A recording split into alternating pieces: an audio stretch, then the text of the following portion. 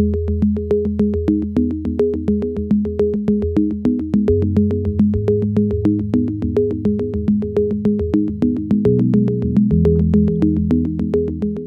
take a look at the average chemical composition of the Earth's crust, hydrosphere, and troposphere. This table can be found on page 1 of the Earth Science Reference Tables.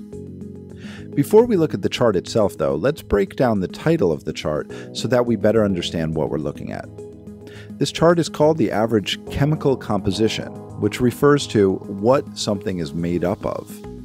And we're going to be looking at the crust, which is the solid outer shell of the Earth, the hydrosphere, which is the liquid water that's on Earth, and the troposphere, which is the shell of gases that surrounds the Earth. It's the lower part of the atmosphere. So let's look at the actual table, and we'll notice that it's very simple. It's made up of 4 columns showing different information, starting with the first column, which shows us the common elements that exist on Earth. And you'll recognize things like oxygen and silicon, iron and nitrogen. These are common materials found both within the rocks and the solid materials of the Earth, but also in the liquid water and the gases that we breathe. Let's take a look at the next column. This is going to refer to the Earth's crust, or the solid outer shell of the Earth. And we can view these elements broken down by mass or by volume. Let's first look at the breakdown by mass. Now remember, mass is another way of saying essentially weight. So we're looking at all of the elements that make up the crust, sorted by how much they actually weigh, or what percentage of the whole their weight represents. So if we were to draw this in a pie chart, we would see that oxygen and silicon, coming in at 46.1 and 28.2% respectively, make up the vast majority of the mass of the Earth's crust. If we look at it by volume, however, we see a slightly different picture.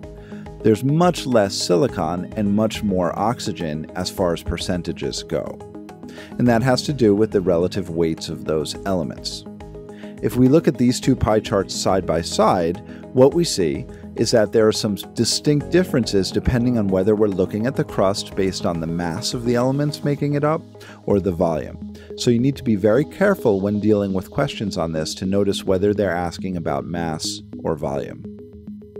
Let's take a look at the next area, which is the hydrosphere. Remember, the hydrosphere is the liquid water on Earth, and we all know that water is H2O, or 2 parts hydrogen, represented by 66% here in our pie chart and our table, 1 part oxygen, shown by 33%, and then a little bit of other, and that represents the other elements that exist in the water on Earth. Finally, let's look at the air we breathe, the lower part of the atmosphere known as the troposphere. Now, there's a bit of a misunderstanding here, as most people think the air we breathe is oxygen, when in reality, if you look at this pie chart and these numbers, 78% of the troposphere is actually nitrogen, with only 21%, less than quarter of it, representing oxygen. And then, of course, there are some other things mixed in, like CO2 and water vapor and various other gases. So this chart is very simple to read. It simply tells us how much of each element is making up each of the crust, hydrosphere, and troposphere. Let's take a look at a sample question. This question was taken from a Regents exam, and it says, according to the reference tables, the most abundant gas in the troposphere is. Now, there are a couple words we have to pay attention to in order to make sense of this question. The first is abundant. This is a word we see very often on Regents exams, and it basically means most common or existing in the largest amounts. So we're looking for an abundant gas in the troposphere. So I automatically know I need to look at the troposphere column, and I need to look at the numbers here. And what I see is oxygen is 21%, nitrogen is 78%, and then other is 1%. And so if I want the most abundant gas, I'm looking for the largest percentage, which in this case is clearly 78%. And so my answer would be nitrogen. Let's take a look at one more sample question. This one says, oxygen is the most abundant element by volume in the Earth's what? Now again, let's break down the question, and we see that word abundant again. And in this case, we're referring to oxygen.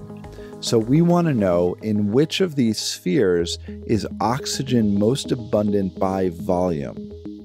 So if I look at my columns, I can immediately cancel out this column of the crust because that's percent by mass, and we're being asked about volume here. So I'm going to cross that out. We're not even going to look at that.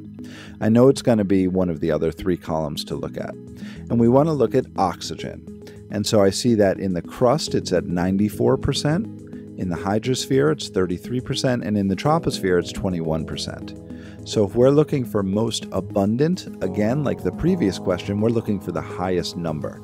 And so in that case, it's going to be this 94.04. And so the answer would be Earth's crust. And that's a quick look at the Earth Science Reference Table's average chemical composition of Earth's crust, troposphere, and hydrosphere.